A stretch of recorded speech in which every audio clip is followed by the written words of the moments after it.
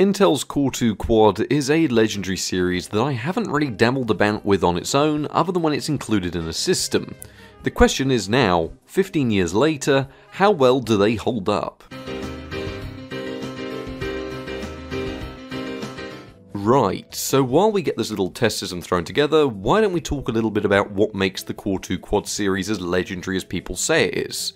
I'm going to be testing 3 of its main iterations here, the legendary Q6600, the common OEM Q8200, and the often overlooked Q9450, all great chips in their own regard, but also the 3 most common chips, at least over here in the UK and also over in the US. So what is the story here? What is behind these 3 chips? Well, why don't we start with the Q6600.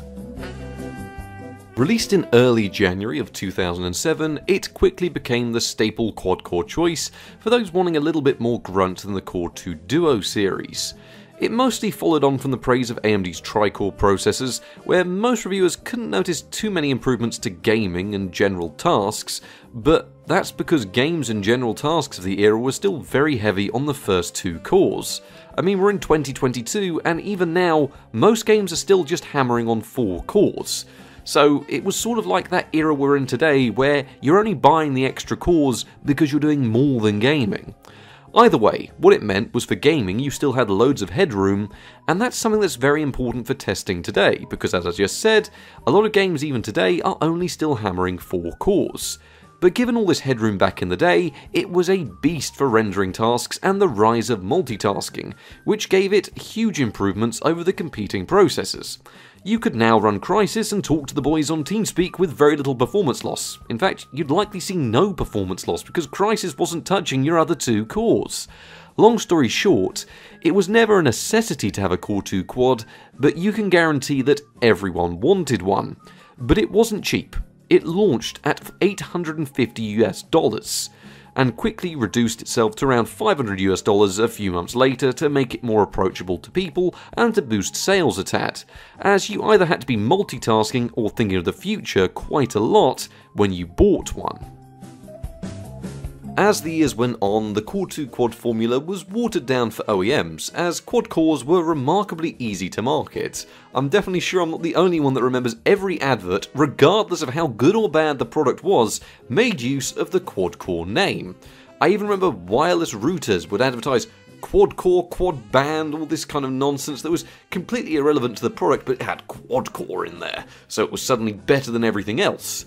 Either way, the Q6600 was sold at a reduced rate to OEMs, with plenty of Dell and HPs now offering you a Q6600 for little more than their launch price, which was rather compelling considering you got a full system included.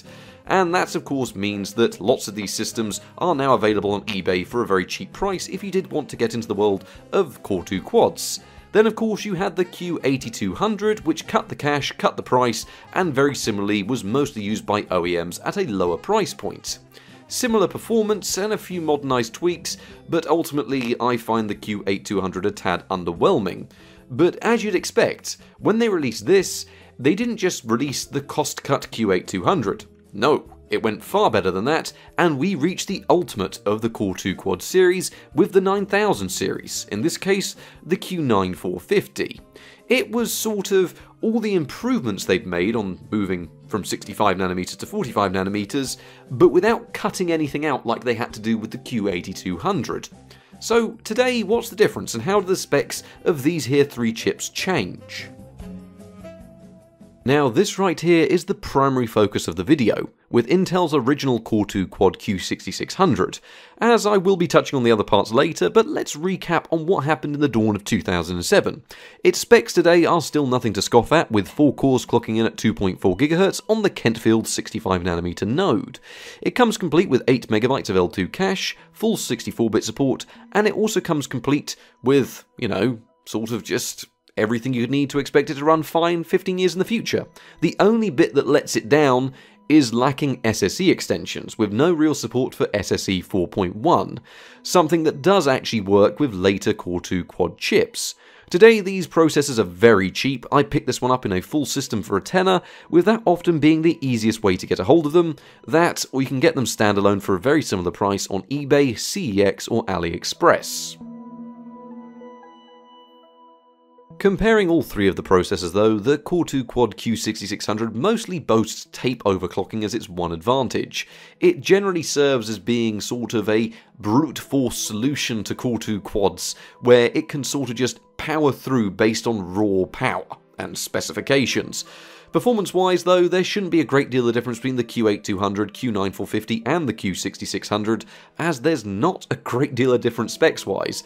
Mostly the Q8200 serves as an optimised alternative to the 6600, and the Q9450 should pull ahead slightly due to the fact that it's the latest release and isn't cut down at all, yet is still an optimised version in a sense. So the entire legacy of the Core2Quad is up in the air, and all that really remains is to get them all tested. Now, as you probably noticed, I've been working on this little system here, which is actually a Dell Inspiron 530, which seems to really like these Core2Quad processors and allows them to operate well within their stock parameters. I have also tested with an equivalent Gigabyte board that I also used in my Core 2 Duo video, but with all that out the way, what we're actually testing with here, regardless of motherboards, are 8GB of DDR2, as well as an R9 Fury, and also my RTX 3050 for a few of the tests that require RTX. The RTX cards, I will say though, did require me to use the Dell Inspiron motherboard, as RTX cards do not like a lot of LGA 775 equipment, and even on the Inspiron, they were a tad funny. They would post the system 3 times before the actual graphics card would be recognised by the Dell. However, in terms of actually allowing me to test RTX tests on a Core2Quad, it's the only way I was able to do it. But still, how does the Core2Quad hold up when we throw all these chips into the benchmarks?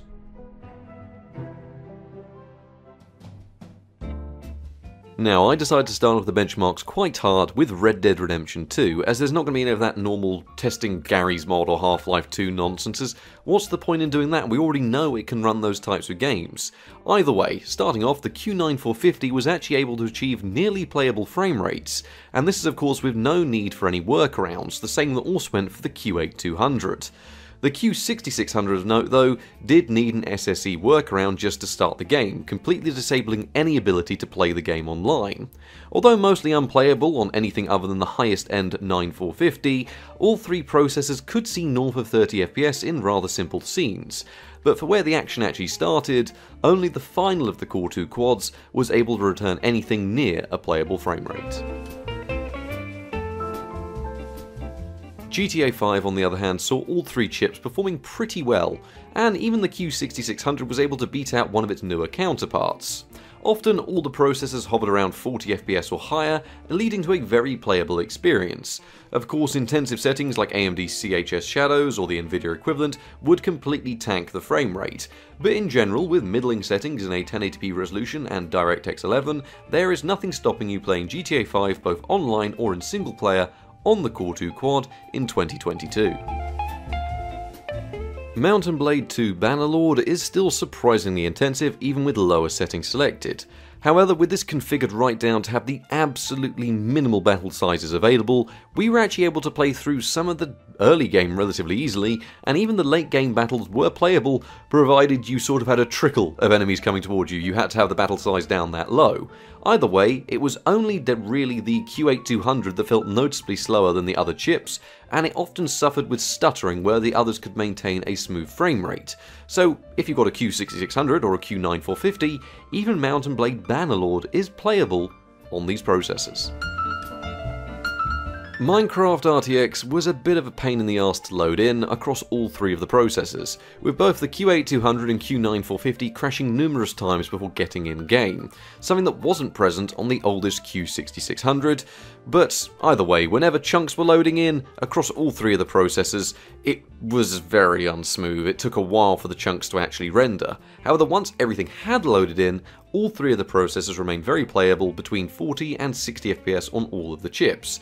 I wouldn't exactly call it the smoothest experience, as Java was certainly a lot smoother on these processors, but it did remain perfectly playable, something quite impressive for an RTX title. Star Wars Fallen Order refused to even launch on the Q6600, likely once again due to the lack of instruction sets, and unfortunately I don't really know any workarounds for this game to get it running, an issue we didn't actually run into on the two later chips. Not that it was much good on the Q8200, which was returning an FPS average of just over 20 the majority of the time. Although the Q9450 surprisingly powered through, offering us 33 FPS on average, something that's actually on par with current gen consoles like the Xbox One, and that is surprising to say the least.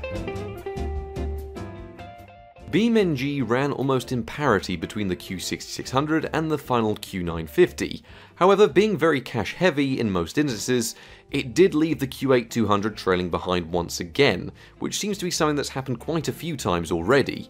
And it wasn't the worst performance across any three of the processors, but those cost-cutting measures 14 years ago have not been kind to the Q8200, unlike its fully fledged counterparts. Quake II RTX ran about the same across the board. It was of course very smooth on all of these systems, with the main thing actually taking its toll being the RTX effects, which do actually have some impact on the processor performance, especially when you're using one from 15 years ago. Still, it was interesting to see that the Q6600 and the Q8200 returned virtually the same frame rate when benchmarked against each other, with the 9450 pulling ever so slightly in front.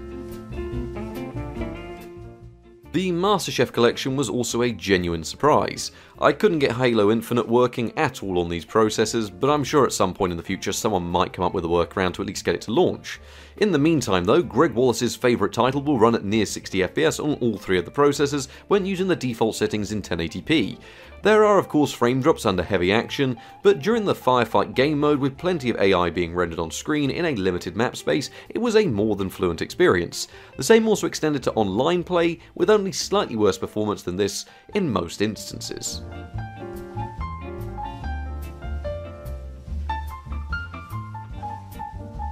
CSGO is worth benchmarking just because it gets updated quite a lot, and we all know it is harder to run than it was 10 years ago. And I found the results a tad underwhelming when testing the Casual Deathmatch and the Workshop benchmark, with neither of the three chips really returning a very promising experience. It was more than playable for a casual experience in mind, but even in competitive instances, when I did try a competitive match, you wouldn't see much more frame rate than what we were seeing in the Casual Deathmatch and the Workshop benchmark, meaning that unfortunately, even in a competitive scenario, you will not be seeing a competitive experience on either three of the Core2Quad chips. Then of course, to round us off with, can it run Crysis? Pause for dramatic effect. Remastered!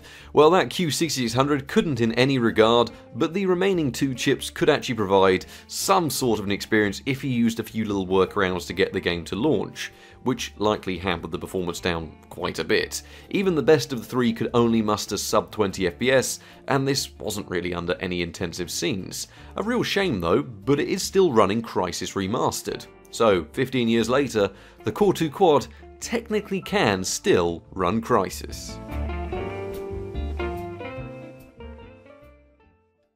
Now that we've got gaming all out the way though, in terms of general usage, all of the Core2Quad chips did really well, with the order of snappiness, if that's even a benchmark term, going Q9450, followed by the Q6600, and then right at the bottom, the Q8200, feeling noticeably slower than the rest due to that smaller amount of cache. It did just sort of fill up utilization a little bit more than the others.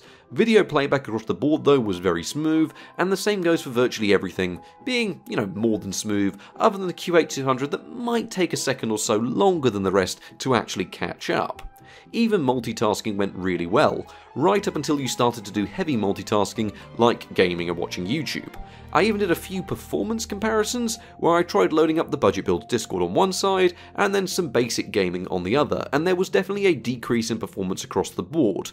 But even today, as long as you aren't going to be trying to, run Discord and Red Dead Redemption at the same time, you'll be fine. The Core2Quad is definitely able to play those simple games and run Discord, or TeamSpeak if you're still feeling like you're living in the mid-2000s, absolutely fine. I was actually still really impressed by the usability. So if you don't mind playing simple games, you can still do plenty of multitasking and gaming on a 15-year-old processor. And no matter how you cut that, no matter what Core2Quad you use, that is still impressive. Given the sheer impact of this series though, I decided to turn to the Budget Builds community to see what their thoughts and opinions on the Core2Quad series was. And I was genuinely inundated with responses and plenty of people showing off their frankly amazing LGA 775 builds, which they had running today, some people with overclocked processors and even with water cooling, some OEM and some all custom. but plenty of people had a lot to say about this series, some people even using them till very recently, so thank you very much to everyone who took part, and thank you very much for sharing your stories of the Core2Quad, as I really wanted to share other people's opinions on the processor series, as it certainly does help hit home the impact these processors actually had on people for the last 15 years, which in no way is a short amount of time.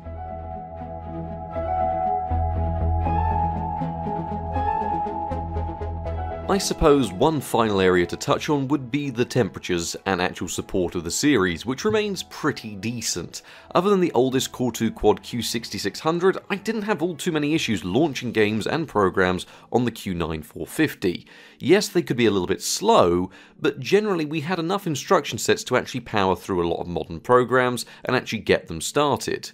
In terms of temperatures as well, this is actually quite a while before Intel started using TIM, which is like thermal paste inside the processor, so all these chips are soldered, leading to some very decent temperatures even with just using a stock LGA 775 cooler from a Dell PC.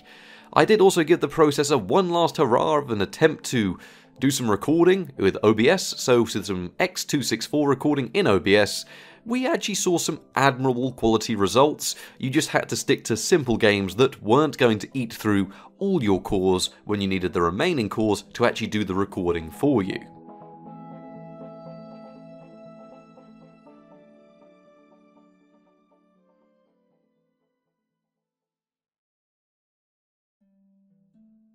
So in conclusion, Intel's Core2Quad.